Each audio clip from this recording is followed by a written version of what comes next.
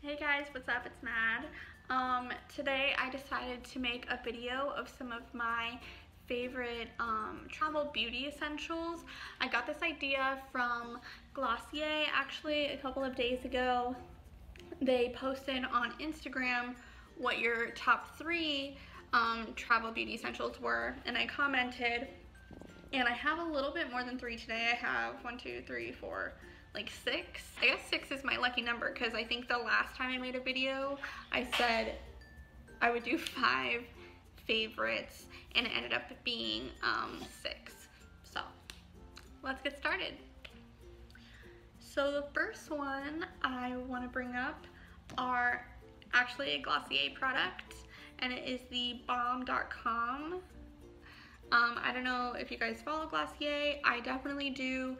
It's more of a natural looking skincare and beauty line, and they came out with these Balm.coms a couple of years ago. I wish they had better, more eco-friendly packaging, but Glossier, hopefully we can work on that. I have 2 different flavors. You guys probably saw my video when I went to the Glossier pop-up, and that's when I got these. This is the new mango flavor and scent. That's what was featured in the video that you guys saw, and this is also a big favorite. It's the birthday cake one. So this one, if you see it come out, it's tinted a little bit pink and it smells like mango, while the birthday cake one is clear but it has a little bit of glitters in it. I don't think you can see it, and it smells just like birthday cake, so it's really nice. It's really good to use daily. I use it, I bring it in my backpack wherever I go, so it's a really good thing to bring with you anywhere. Next are actually scrunchies. Wow, fail. Let's try this again. Yeah, scrunchies. Woohoo, woohoo. So I've been obsessed with scrunchies recently. I like them. I like how they look in my hair. I like the extra pops of color and how ruffly they are. I could put them with any different type of outfit, either as a pop of color or, you know, matching colors.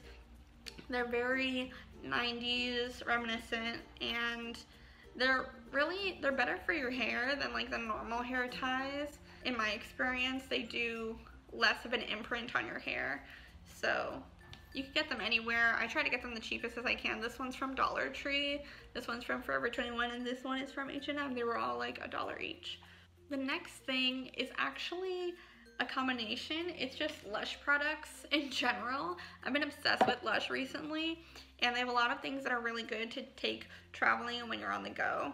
So every time I go, I get samples. You can always get samples. It's an unlimited amount, but I wouldn't go crazy because they're always busy. So here I have a lotion, and on this one I have a hand scrub, but I've gotten shower gels and shampoos multiple times, and this one is actually a shampoo bar, which is great to have when you're traveling and on the go. You can buy one of these tins there.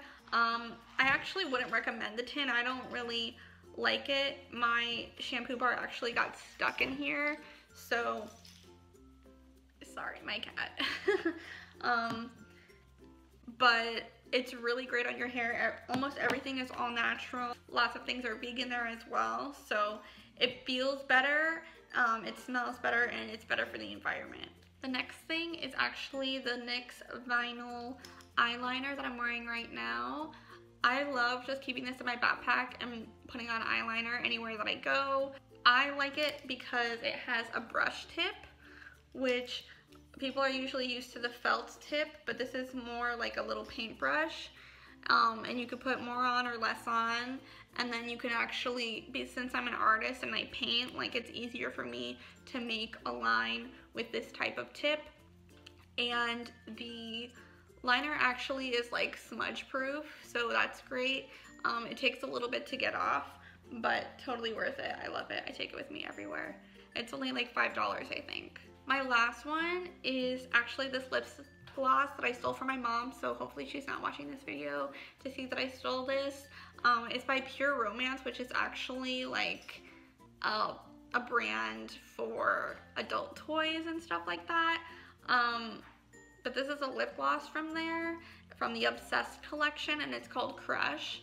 And I'll put it on right now for you guys. It's just not super sticky, it smells good, and it looks very natural, which is something that I go for, as I said before, when it comes to like Glossier products. So as you can see, it doesn't have much of a tint, just very slight, and then it makes my lips look glossy, but they're not too sticky at all. Definitely kiss proof, I've used it before, and it just smells good, I feel good, and if I'm doing like a dewy look, this is a really good lip gloss to use. So yeah, that's pretty much it. If you guys have any questions, just leave them down below. I will put all the links to these products in the description box below, and please, if you like the video, like, comment, and subscribe, and let me know what else you would like from me. So I love you guys, thanks so much for watching.